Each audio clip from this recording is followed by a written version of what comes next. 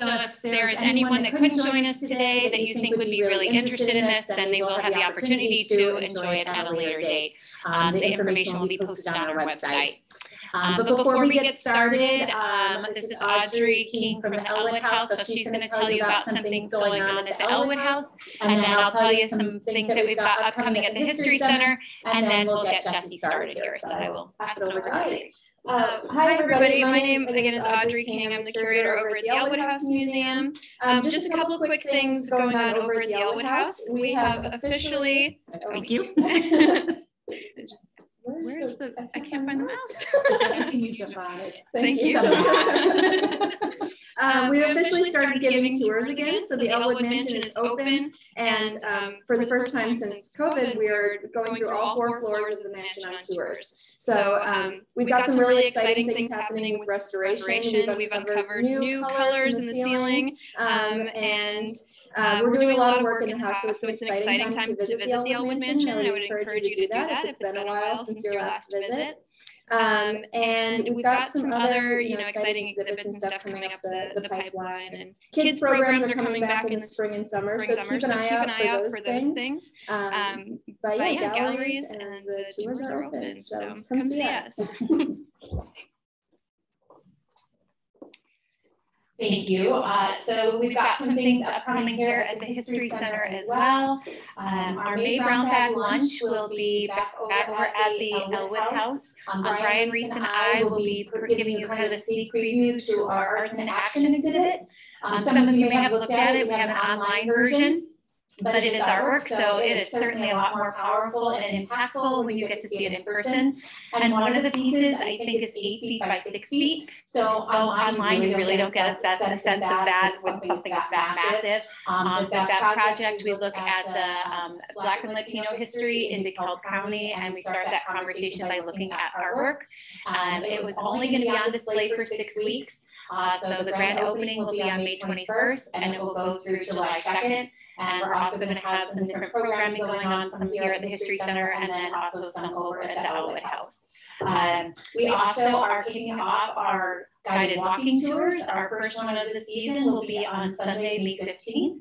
They're $5 a piece. We are asking people to sign up online just to give out handouts. So it's always helpful if we need to know if we need 5 or 20. We've had over 20 on some of these tours last summer. So if you haven't gone on these tours, there are just a wealth of knowledge is shared by Steve Biglin, and there's some new ones that are going to be added on towards the end of the summer as well. On your way out, if you haven't been here in a while, there is a booklet with information about our current exhibit, the history of DeKalb County and 100 objects. We have 50 of them here at the History Center, and then another 50 can be found throughout the county. So some of them are physical buildings, some of them are landmarks, and some of them are displays at some of the different historical societies. So I'm going to call out Lee Callister in the back, and he's from Waterman with the Waterman Historical Society. And they have a wonderful barber shop on display that was in town, and then they just like almost transferred everything into their historical society. So that's one of the 50 objects, is that part of Waterman history. There are also, there's an opportunity to look at where these places are at online. So just go to our website and you can see all those details as well. So now I'm going to introduce Jessi Haish LaRue on exploring Jacob Haish. She has been here, gosh, I mean, almost like over a year, I think, been doing research and finding different nuggets, and it's just wonderful to watch because historians know that our job is really detective work, and we're just putting together these different pieces here. And she said, I don't think anyone's looked at some of this stuff for a really long time, and so it's just great to see these pieces come out again and to share at least the parts of the story that people aren't that familiar with. Jessi also she's very excited to start a new path in her career. She is the new executive director over at the Glidden Homestead. Rob Glover, who was the previous director, is now here full-time at the History Center as our archivist. So lots of exciting changes going on here with the history field in DeKalb County. So I'm going to go ahead and turn it over to Jessi, and then we'll have time for questions at the end. And those of you at home watching this, if you have any questions, you can put them in the chat box, and we'll go ahead and make sure to include those as well. So go ahead and turn it over to you, Jessi. Welcome. Thank you for coming. Just start with a little bit about myself in case you haven't met me. My name is Jessi Haish LaRue. Jacob Haish is considered my fourth great uncle. That was something that was told to me as a kid by my dad, you know, kind of introducing the story of Haish and why he's so interesting in DeKalb, and we toured Glidden and Ellwood, and that's kind of where the inspiration and excitement started. In 2016, I started my own website specifically about Jacob Haish to share articles, photos, anything about him, since he doesn't have a museum or anything about it. I figured if I wanted to read it, I would have to write it myself. So I've been doing that for years now. Right now, I've been coming to the Joiner History Room and just researching anything and everything about Jacob Haish. That was kind of inspired by Rob Glover. I'll tell you about that in a little bit. A little bit about Jacob Haish. He was born in 1826 in Germany. He came to the United States with his family when he was about 9 years old. They started on the East Coast. Jacob was about 19. He would come to Illinois. He came to DeKalb before it was DeKalb. It was called Buena Vista at the time. He took his first $100, went to Chicago, the city's carpentry business. He was the builder of many DeKalb homes, some of which stand today, including the Glidden homestead. The story of barbed wire, I'm sure you've all heard some iteration of it, but Ellwood, Glidden, and Haish all went to the DeKalb County Fair, which is now on the grounds of Northern Illinois University, and they were all looking at a fencing exhibit, which was wood posts with barbs sticking out of it by Henry Rose of Waterman. That was his creation. And the story goes that these three men are standing there and they go, I can improve that. And they all walked away to go do their own things. Glidden and Ellwood would team up together, but Haish would kind of forge his own path and create his own business. He had many barbed wire creations and patents. The most famous is his S-barb. And I do have some samples up here if anybody wants to take home a little piece of S-barb. But basically, there would be litigation throughout this whole process of who was the actual inventor. Was it Glidden? Was it Haish? It would go to the Supreme Court, and it would go to Glidden. He died, would say he was the father of barbed wire. He did not let anyone forget that. Beyond barbed wire, he also patented corn shellers, gas engines, many other objects. He was really just an inventor and just really wanted to improve the life in America. Although Ellwood, Glidden, and Haish had their differences, they would work together all the time to improve DeKalb, including bringing together financial resources to bring Northern Illinois University to DeKalb. Later in life, he would be a banker and owned the Barb City Bank. And late into his 90s, the stories go that he was sitting in the lobby and would chat with anybody that would come in. Hey, how's it going? Welcome. And he was just very, very involved in the community. And a lot of articles reference him as Uncle Jacob. He was really a big part of DeKalb and left his mark on it. During his life, he gave a lot of money to charity, anything philanthropic. And he would die in 1826, just 3 weeks before he would have turned 100. And there was some articles that reference, you know, he was really excited to turn 100 years old and he almost made it. He did not have any children of his own. So instead of passing down a family fortune, I didn't see any of it myself. His will specified that the money should go to the DeKalb Public Library. It was the Haish Memorial Library, now it's the DeKalb Public Library. The Jacob Haish Memorial Hospital, which is now Barb City Manor, and tons of other charitable projects, organs to churches, anything like that. So many of these donations are still in use and we're using them today. So Rob Glover of the Joiner Room approached me and wanted to know if I'd seen any of the Haish pieces here. And I thought I had, and I kind of thought that, you know, we had seen everything there was to see. I mean, everything's been dug up already, right? What he did was surprising. This is Past Perfect Museum database, and he just searched Haish. That was it. And he came to me with this, 30 pages of results, which was really surprising.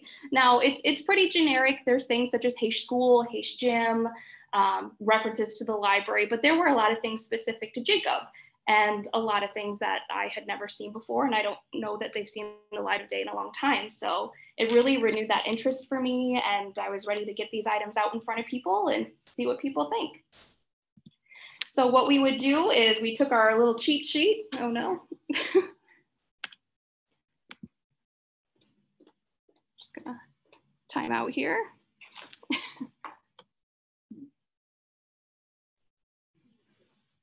We'll be back in a second. Oh.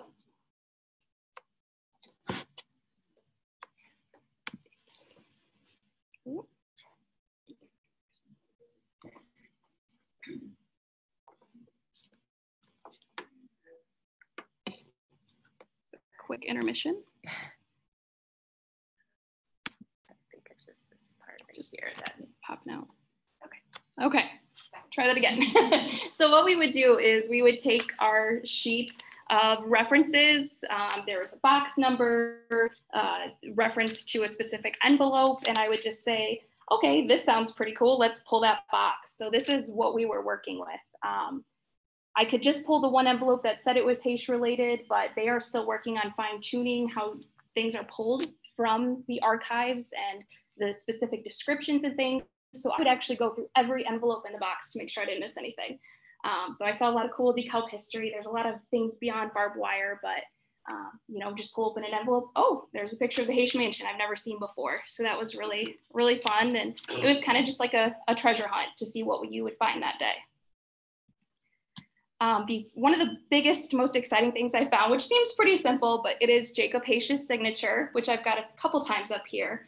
Now, it doesn't seem that exciting, but the story that I had always heard was that Jacob was illiterate, being from Germany. That was kind of like a local lore, that he couldn't read or write and just kind of push things onto his right-hand man, which is C.H. Salisbury. So seeing his signature in a couple places right below his right-hand man, who writes in a very different font, was very, very exciting. The signatures that I found were actually on school board documentation. So he was actually signing petitions to promote and benefit the DeKalb School District at the time. We found some objects as well. It wasn't all just pieces of paper. So we did find a couple of Haish pins, which I have been trying to figure out what they mean and where they came from. I've been putting out pleas on the internet and have had no results. But we have two pins that just say Haish. A newer, more modern one, almost looks political to me. And then this fancy older one that's red, white, and blue. So, you know, when you're pulling out these things, you're just trying to figure out what it means. And could this be a political pin? Is it related to Jacob or a completely different Haish in DeKalb County? This older pin, is this something that he wore, or why do we have this? The documentation associated with it was just the size of the pin and the word Haish. So that's what we have to go off of. So I just keep putting these things out there to see if anybody knows anything more, but it's kind of a mystery with it. And you never know, one day, 5 years from now, somebody will say, I have that pin and that's from Haish School. But we just keep trying. This was neat as well. So Jacob Haish did manufacture gas engines, and his brand was the Chanticleer. He used a rooster in a lot of his advertising. And this is actually a completely intact window advertisement. So on the back, it actually has the instructions for how to attach it to like a glass front in a store window. It's never been used. We pulled it out of a box and it had a piece of glass on top of it, but the color was still completely vibrant. Looked like it'd never seen the light of day, and it was really gorgeous. Chanticleer gas engines manufactured by the Jacob Haish Company in DeKalb, Illinois. Jacob was really big on advertising and used a lot of colors and very, very flashy advertising for the time. He was kind of ahead of his time in that way. We did find some items on Jacob's wife, Sophia, as well, which excited me because I don't know a lot about Sophia. There's not a lot of information out there on her. When I had read her obituary once, she was referred to as Mrs. Jacob Haish throughout the entire obituary, never by her first name. So I see anything that refers to her and it's really exciting. We have a picture up there of her up there. But what I found was her calling card. It was actually in a stack of other prominent DeKalb women's calling cards. And I didn't know what a calling card was, but we did some research. And basically, Sophia would, if she was out on town visiting other people, she could leave this card that she had been there to visit or to speak with someone. And she had the fanciest little calling card out of the stack. She had the nice scalloped edging and Mrs. Jacob Haish in cursive of DeKalb, Illinois. Also with Sophia, I learned a lot about her in that she was much more involved in her husband's business ventures than I would have assumed of a woman at that time. We found her stocks in the Jacob Haish State Bank. She actually owned 219 shares in the bank. And we also found documentation that she was considered a co-owner.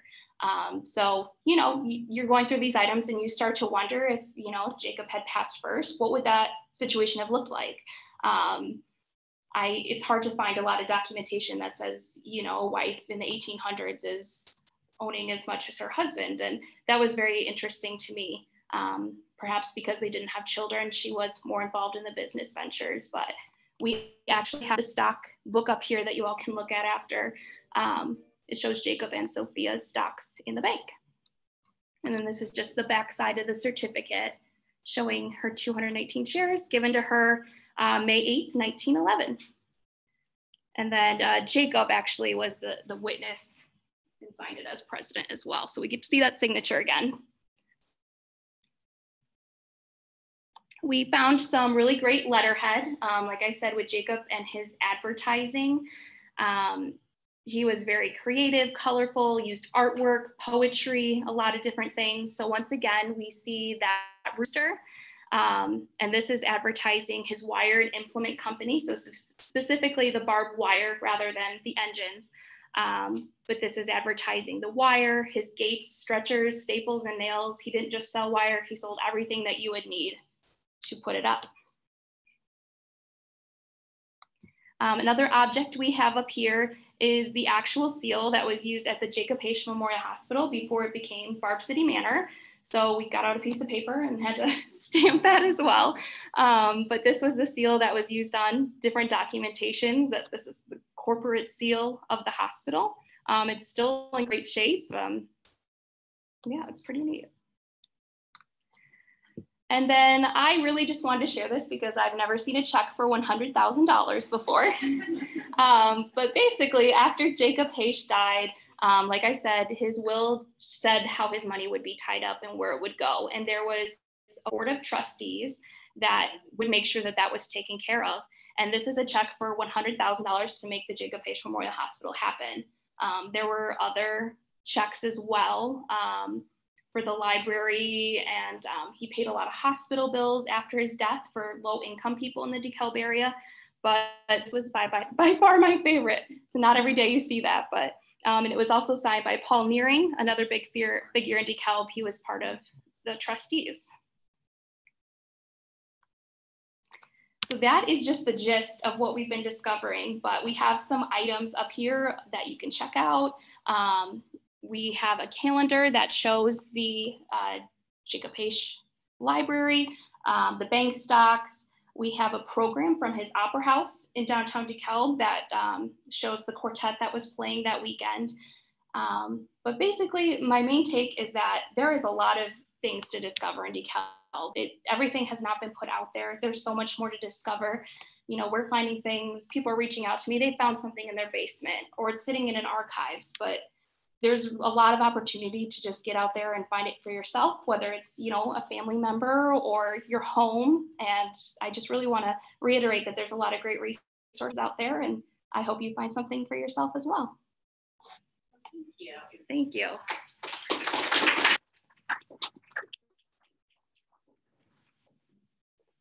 So we'll open up to questions in just a minute, but one thing I just wanted to share is that and some of these things that Jessi looked at, some of them hadn't been out, had been in the collection for many, many years. I would say some of them had been donated in the 1960s. But then we also have that seal that was donated, I would say, within the last year and a half, 2 years. So that's also the challenge of doing this kind of research is there is always new material that is coming. So it's called job security, I guess, in the history field, because you never get to the end. There's always new things, new stories, new perspectives that we are being able to add to this story. So what Jessi has been able to find is exciting, and we're always like, if anything else comes in, we'll let you know, because there's people find things in attics and basements and like, I don't know what to do with this. Do you guys want it? And we're like, yep, give us a call before you throw it out and we'll go through it. And there may be just a few things in there that are good fit, but give us the choice or the opportunity to look through those things, because once it's in the garbage, it's too late. So I'm going to go ahead and I'll let you call on people for different questions, and I can see if there's anything online here. Nope, no questions on. Okay. Question? Yes. We talked about his mansion a little bit. Yes.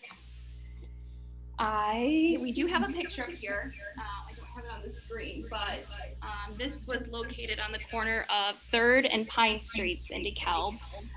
It was torn down in 1961, but we do have a lot of great images that we've found over the years, so we can really appreciate it.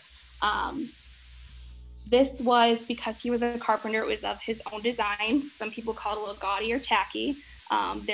We found bricks and things from it, but it's kind of mismatchy. He had rooster statues. He had a large lion and a bear that greeted you as you walked up. He definitely had a very eccentric style and taste. There was a sign that hung up that said it was the home of Jacob Haish, the inventor of barbed wire, even though that's been disputed many times. So he stayed true to that, but really gorgeous mansion. I have pictures of that on my website as well. We found color ones. I've met with people that got into the house before it was demolished and took some really neat color photos of it as well. So I could talk about the house for days, but it's really gorgeous. How big was it? How many bedrooms? We do know it was 3 floors, similar to the Ellwood house. 3 floors. 3 floors? Yes. We don't have anything good to compare it to other than the carriage house that was part of it is still standing today. So what I've done is kind of stand there and look at the carriage house in person and have my photo, and it towers over the carriage house. It's 4 sets of apartments now. So it's not a small carriage house, but the mansion towered over it. So I've heard stories that it was similar in size or even taller than the Ellwood house, but that's never been written in stone.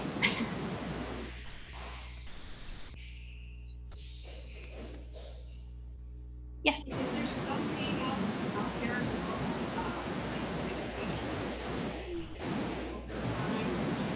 Yes. I have a wish list. I think the biggest thing is that there are some stories that he had adopted a son named Franklin Haish. He shows up on census papers as living in the home, but I have never been able to track him down, find out what happened to him. Apparently he did go to some sort of sanitarium in southern Illinois while he was living with Jacob Haish, but that place did burn down along with any records. Cemetery plot, I have not been able to find anything, but that would have been the only child he had. So that's probably my biggest thing is where did he come from? Who was he related to? How did he become part of the Haish family? I have no idea. Hopefully we'll find something.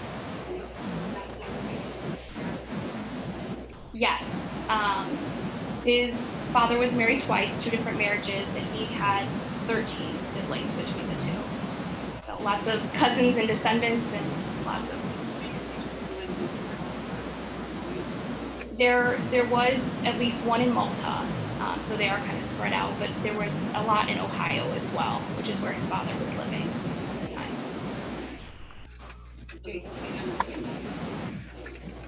Okay. Yes. Yes.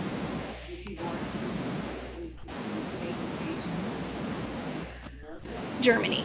Yep. And he came here when he was about 9 years old with his family.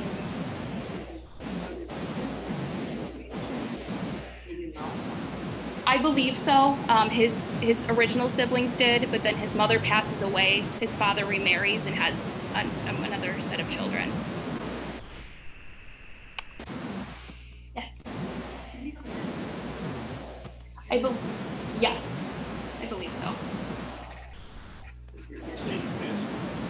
1926. He was 99 and just a few weeks to 100.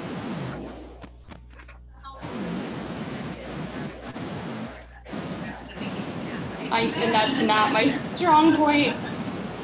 Would have been in his late 40s, early 50s, if I'm doing my math correctly in front of a room of people. I just think it's fascinating to say,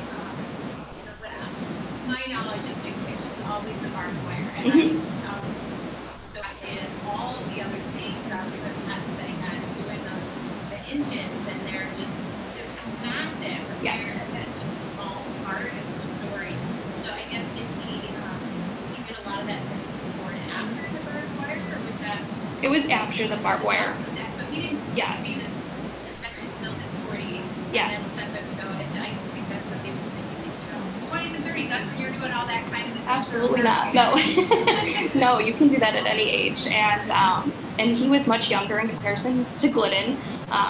You know, he would get out of the business pretty quickly because he was older, but Jacob was continuously inventing. Sometimes I think that, you know, he was a little scorned that he wasn't the inventor. Well, I'm going to go out and invent 20 other things, and I'm not going to just stay to this one path. And, you know, gas engines were huge at the time to help farmers, you know, take care of their land, and it was very innovative at the time, for sure.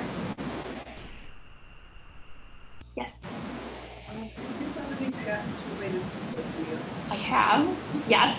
There is one that has her name on it. The safety pin had already been invented, but it was an improvement to the safety pin in the clasp. Jacob was listed as a witness, but Sophia is the inventor. So once again, she was just out there doing just as much and putting her name out there as well, which is really neat.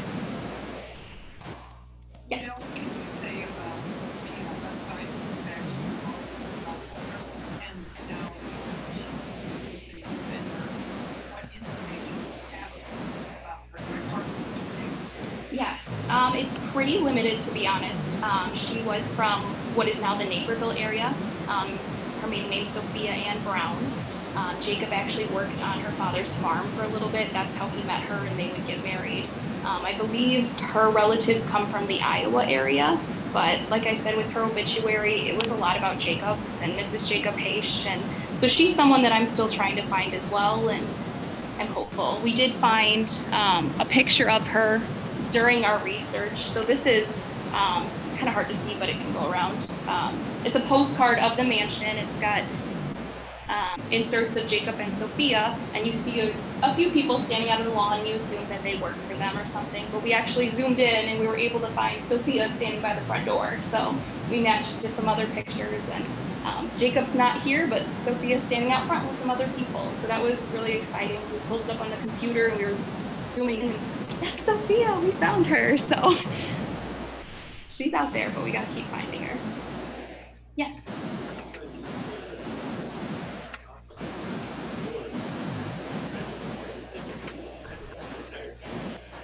Yes, yes, I would absolutely agree with that.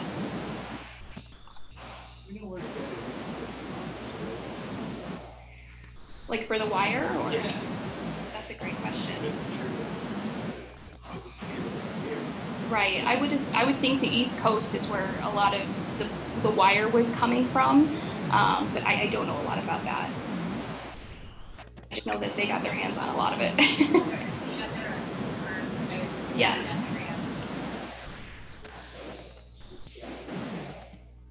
Yes. Yes. I have them on my website for Haish. I can show you after if you'd like. But they were pictures that were taken just a couple weeks before demolition. So I think the gentleman was about 19 years old. He asked if he could go in there and just took his Kodak Brownie and went around and took pictures of the inside. There was quite a few fireplaces, things like that. So I have some of those photos I can show you.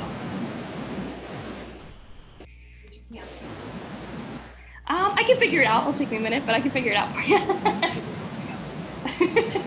Well, I'll get it for you. Yes.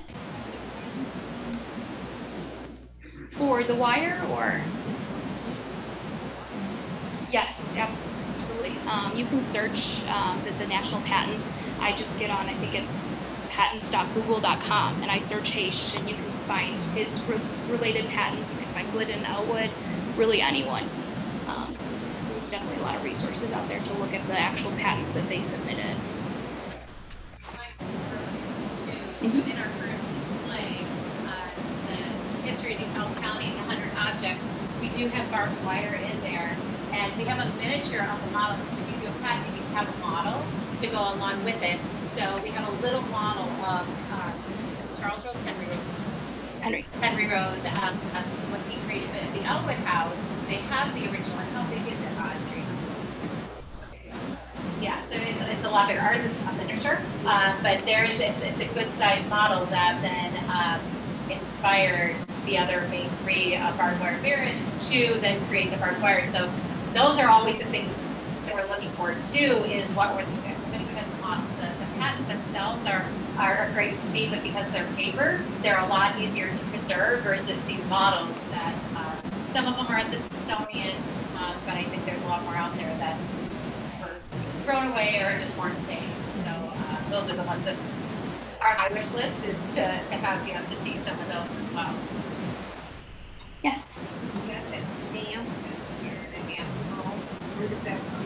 Do you know where that was donated from? So I'm trying to think. It was someone actually at a bank. So I think that was kind of in their safety deposit box, and they were cleaned out. And so that was part of one of the items that they were cleaning some old boxes that no one had paid for a long time, and there was no, sometimes you can contact family members, but with this they thought it would be a good fit here at the History Center. And again, I love this, like, well, no, I found this. I don't know if you'd be interested. I'm like, yes. Thank you for asking.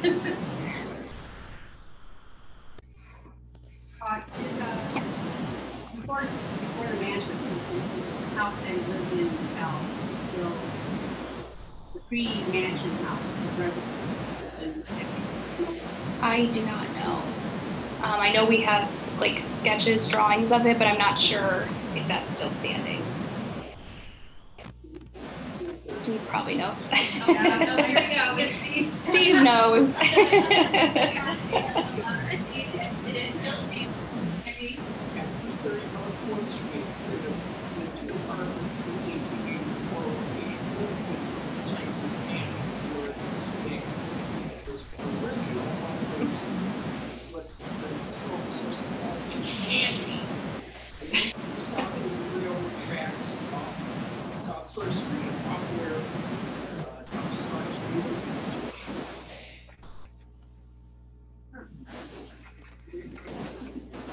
Thank you, Steve. I've learned a lot from Steve over the years, for sure. So he is the best resource.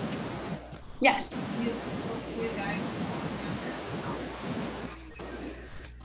She did die before him. Because they're asking me all the number questions today. I don't remember how long they were married, but that was the only marriage, and they were married until their death. I have to double check that for you. Yes, after she passed, he was in the mansion for a while. He did have a housekeeper, Anna Anderson, that pretty much took care of him until his death. And then he left the house to her in his will, and she continued to live there until her death. But after that, because the house, there was no plan for it beyond Anna's life, it did kind of become part of the finances and part of the will. So that's when it was sold to the church, kind of kitty corner from it, and it became part of their property. Yes. Yes, I believe they're there. I have. A lot of it is stating, Anna Anderson will get the house. There will be the board of trustees created. Money is going to this great public library, which was put up in 1930, a few years after his death. The Memorial Hospital, which is Barb Manor. So he really did lay out, I want all this money to go right back into DeKalb.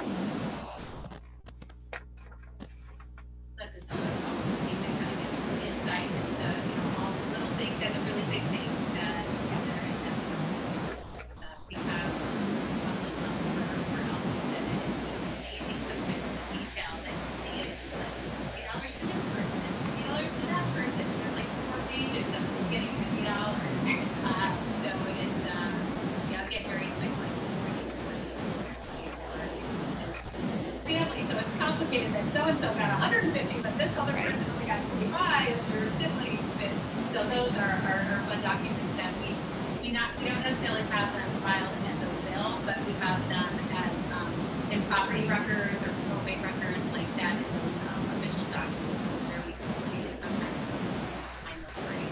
And Haish's will is interesting. He does not name a single family member, so there was no $50 for anybody.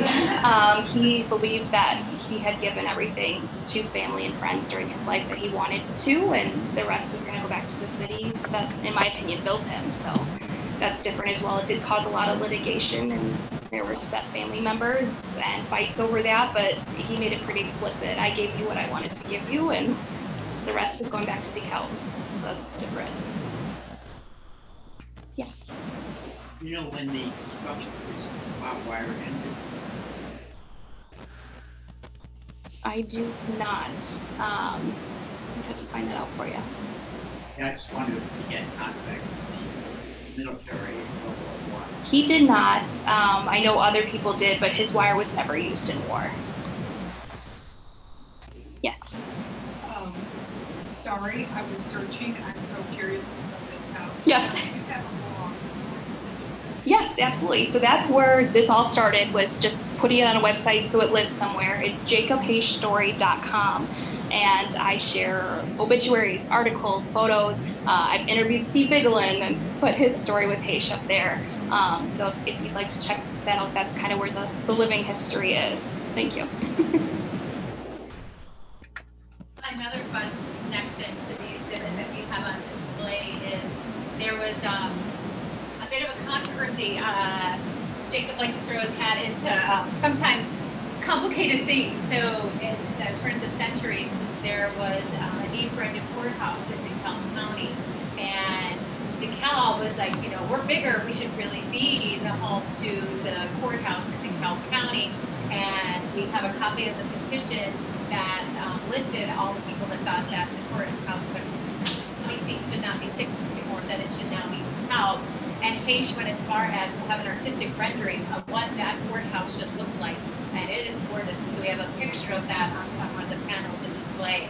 But I mean, it looks like it can rival some of the buildings in Washington, D.C. I mean, it's got this gorgeous rotunda, all of this like statuary. I mean, it's phenomenal. See, he definitely did have a vision for big things. And he was one of the main people behind getting that courthouse in DeKalb that also went all the way to the Illinois Supreme Court and lost. And that was one of the few instances he worked with Ellwood as well. They both had said we would put up X amount of money. It was in the hundreds of thousands of dollars, and it fell through, but that was like NIU, another thing that they were going to work together on. It fell through, but it's interesting to see what would bring these competitors together for sure. What is his part?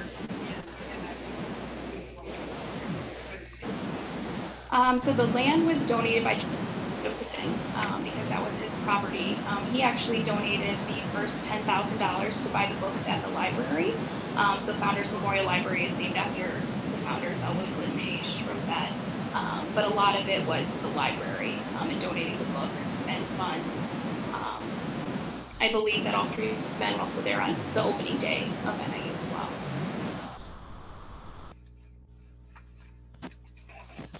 The Haishes buried here now. Yes. Is there competition between Haish and Lyman and two other guys and entrances of where? Yes. Yes. So Jacob had basically a mausoleum. It's a 3-pillar, and they are interred below. But essentially, when Fairview was being built, where Jacob Haish is, I don't know if you've seen it, it's all the way in the back, out by the pet cemetery, behind some bushes. He's all the way back there. But when he was setting that up, they believed that was going to be the entrance of the cemetery. Well, he gets put out there and switcheroo, and now he's all the way in the back. So as much as he tried to do these things and be flashy and be at the forefront, little things like that kept happening. So Glidden and Ellwoods are a little bit further up front, and Haish is gotta go for a drive. But he is there with Sophia. Yes. Yes. He does, yes, for the design. So that is only his. No one else will be using that. Right, you can see it. You can see it along the bottom of the stone. Yes. You remember very well, we had two large concrete lions out in front, right near the sidewalk. Yes. In 1944, and the College Avenue, my dad walked houses below College Avenue, St. Mary's School, right next to the lions. Well, the second day I walked alone, I was scared to death on the sidewalk on the other side of the street. And you are not the first person I've heard that story from. I've heard that story from many people that grew up near it and would kind of go the long way around. On the reverse side, I've heard that Jacob had the only limestone fancy sidewalk in town, so kids would play marbles out on his front sidewalk. So I've heard both sides of it. They were terrified of the lions, but it was also the hangout spot.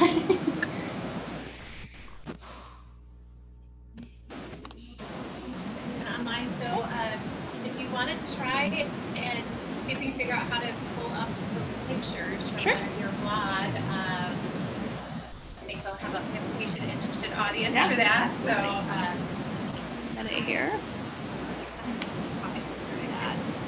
Not sure.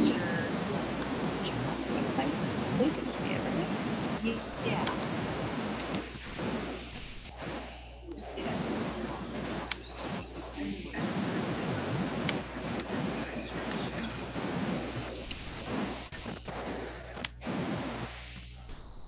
Okay, so this is like in a blog post form, but I'll click through it here. These are some of the Kodak Brownie interior photos. There were multiple chandeliers in the mansion, and some of these items are actually still out in Rockton, Illinois.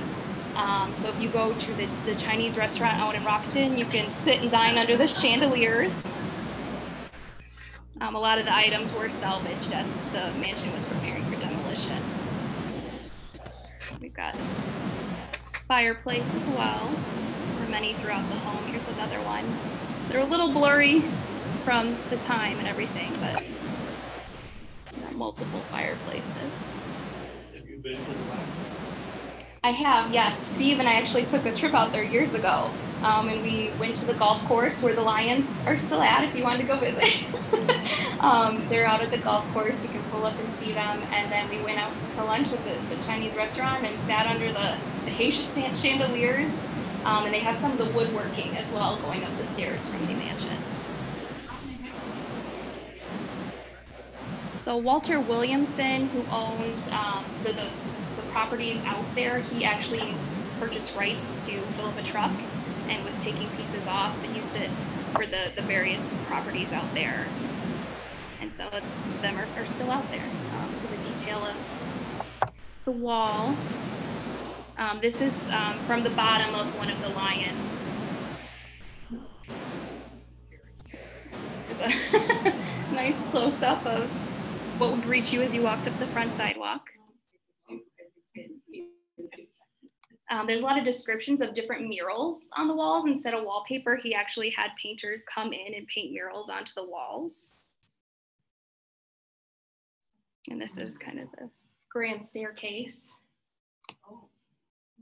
You can see the murals somewhat going up the walls. But this was it was right before demolition in the 60s. The church had owned this building for a long time, but a house of this magnitude, this size, outrageously expensive to upkeep and take care of. And you start to see that a little bit in these photos. And then this is the base of one of the lions. Has 1884, built by Jacob Haish, and his base for the house. Let's see if I have any more for you.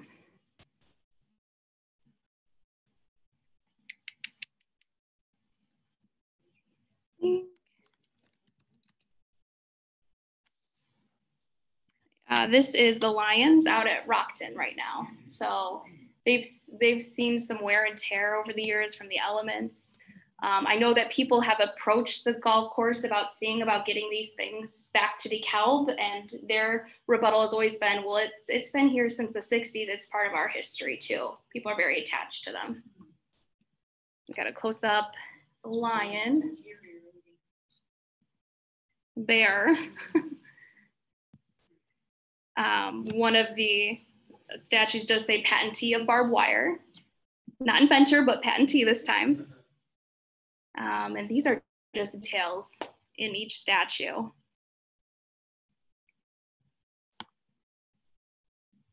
We got Steve from our.